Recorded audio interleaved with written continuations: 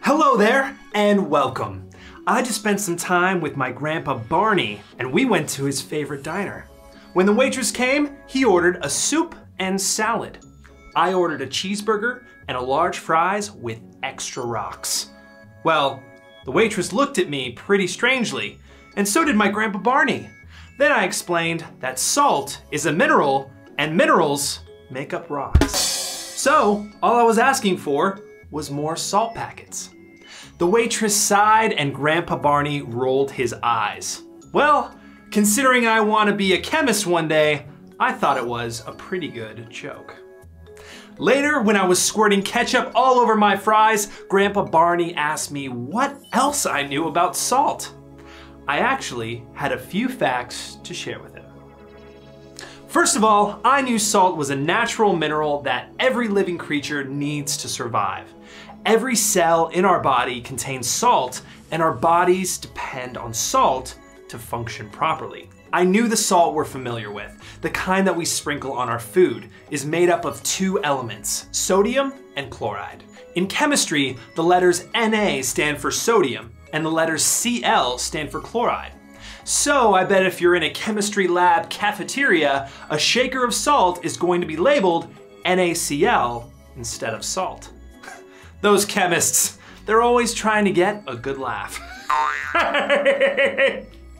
The sodium in salt helps our body absorb nutrients from our food, which gives us the energy to do all the things we love to do. For me, it's playing soccer in the park. For my grandpa Barney, it's playing ping pong.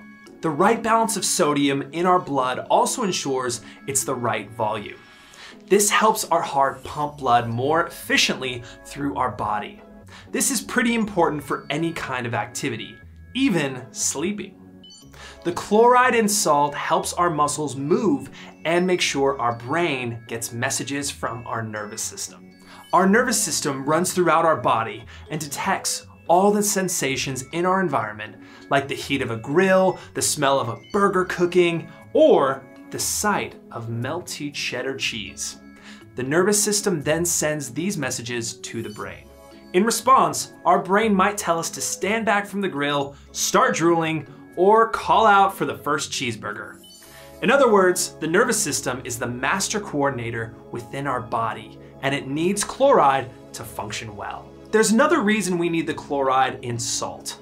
There are gastric juices in our stomach helping us to break down and digest the food we eat. Hydrochloric acid makes up a part of these juices, and the name is a big clue. Hydrochloric acid is made up of hydrogen and chloride. That means chloride is a big part of our digestion too.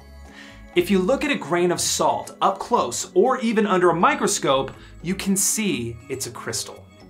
A very hard, very brittle crystal that just happens to be tasty too. And since it's a crystal, it has many different sides that reflect light. That's why salt appears shiny and translucent, which means partially clear. Chemists will tell you that any kind of salt is what's formed when an acid and a base react. An acid and a base are two elements that are strongly attracted to each other based on their electrical charges. Sodium and chloride are an acid and a base that are attracted to one another, and when they get together, they form the kind of salt we can eat. And speaking of eating salt, it's the saliva in our mouth that does the work of breaking down salt so our body can use it. The chemical bonds of salt break apart in water.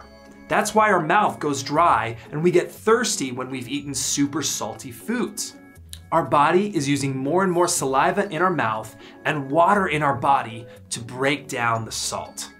Now, considering we have such a high content of salt in our body, it makes sense why our blood, sweat, and tears are salty fluids. Grandpa Barney always says it took blood, sweat, and tears to win his ping pong championship medal. And I believe him. He probably felt awfully salty afterwards. That's another joke for chemists. And by the way, Grandpa Barney shared an important fact with me. Germs can't live in salt. This makes salt helpful in preventing infections. He He told me I should gargle with salty water the next time I had a sore throat and see what happened. The salt would help with the swelling and soothe the pain. He also told me that because germs can't live in salt, it's used as a preservative in foods too. Canned goods, packaged foods, and items on a restaurant menu tend to have a lot of extra salt to make them last longer without spoiling. I asked Grandpa Barney if he knew where salt came from, and he knew all about the two main sources, seawater and salt mines. He told me the salt that Grandpa Babs likes to use in her cooking comes from evaporating the water from salt water. This is a pretty common process for producing salt. Grandpa Barney happens to like the salt that's mined from the Himalayan mountains and is a little bit pink from the other minerals in it. I understood how you could leave salt water out to dry in the sun, and eventually the water would evaporate, leaving salt behind. But I didn't know why there would be salt underground. Grandpa Barney explained there were salt deposits all over the earth. These were places that were once ocean, but then dried up. He said he's seen pictures of enormous caves carved out of salt deposits below the Earth's surface, and even a hotel made entirely of salt. Well, then I had an even trickier question for him. Why is the ocean salty in the first place? Grandpa Barney knew that too. He described how rain droplets combine with carbon dioxide in the atmosphere and create a slightly acidic water by the time they've hit the earth. This acidic water erodes rock into small particles which eventually reach the ocean. Those particles contain the electrically charged atoms we know as sodium and chloride. The ocean isn't magically salty all on its own.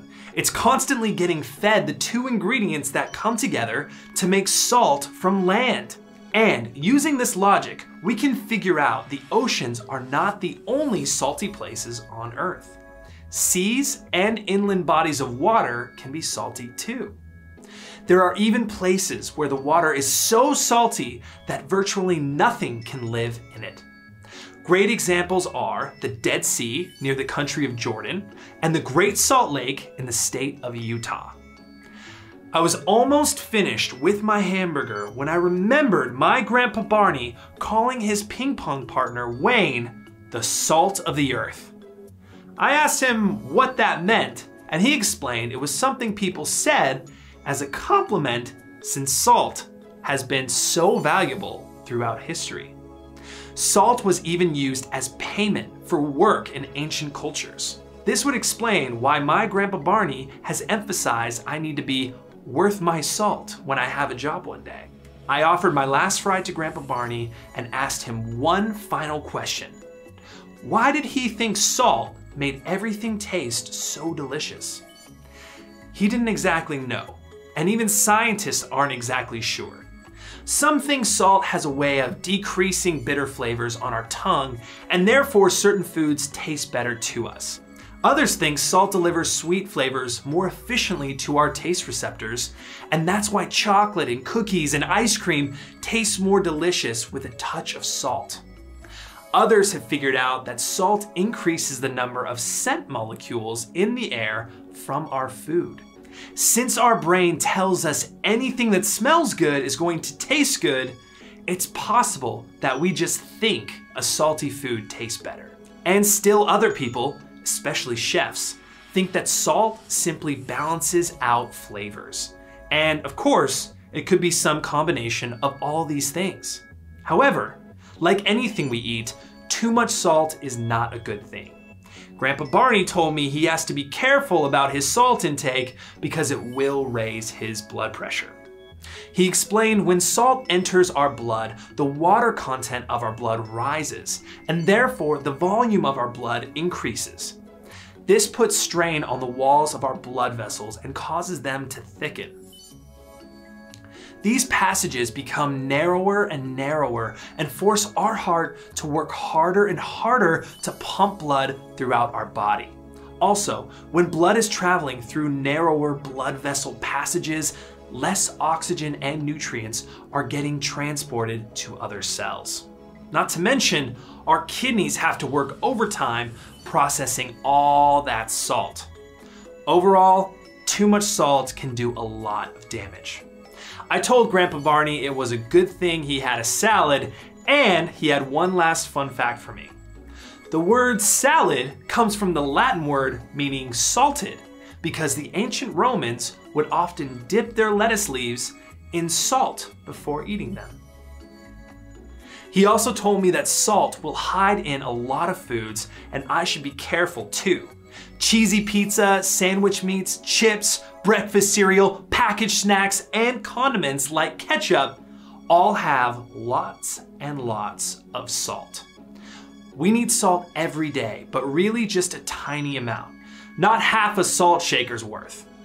I thought about this and told Grandpa Barney I'd eat salad for every meal from here on out, breakfast, lunch, and dinner. He said he'd take that idea with a pinch of salt, which I later found out means he wasn't taking me too seriously. Here are some salty fun facts. The concentration or percentage of salt in our body is practically identical to seawater.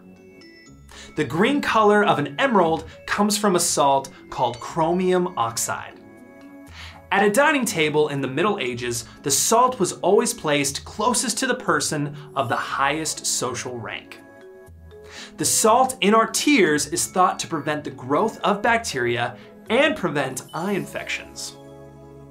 Some scientists believe we've evolved to like salt because our bodies need it for survival. If only the same reasoning worked for ice cream.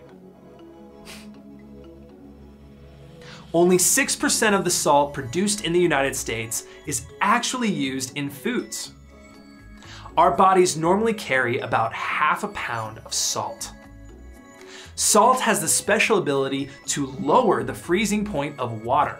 This is why icy roads get spread with salt, to melt the ice and keep the roads from freezing easily in cold temperatures. If you'd like to do some more salty study, here are some possible activities. Investigate all the ways salt can be used other than in cooking. You'll be surprised at the answers. Study the chemical bond of NaCl. Draw it out or create a 3D model of this impressive ionic bond. Once upon a time, salting crops was the ultimate revenge. Find out why it worked and which cultures were guilty of this awful crime in history. Do you love to cook or bake? Take a look at the different salts available in the grocery store. Compare and contrast what they look like, how they can be used in cooking or baking, and their price. There are tourist attractions all over the world made entirely of salt. Find where they are, label them on a world map, and create a brochure featuring your favorites. Experiment with density by comparing how various objects behave in a tub of fresh water as opposed to a tub of salty water. Take notes and share your findings. Salt is a fun art supply. Make salt of different colors and create a salty piece of artwork. Or look up a recipe for a homemade salt dough to use for modeling clay. One last thing I'll say about salt. I happen to know that some ancient cultures believed if you shared something salty with another person, it created a bond of friendship. So the next time Grandpa Barney and I go to the diner, I'm going to order a salad, but also a small order of salty French fries to split. See you next time!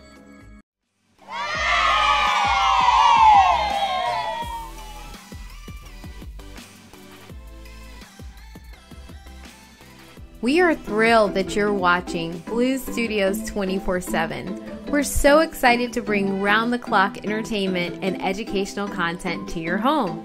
Don't forget to hit the subscribe button to stay up to date with our latest videos. At Blues Studios, we aspire to revolutionize the way families spend time together. We empower families by providing them with tools to work together, earn and learn, and achieve new heights of success. Visit www.bluestudios.io to discover more about our mission and how we empower families to succeed. Thank you so much for being part of our community. Keep watching and learning with us. And don't forget to hit that subscribe button.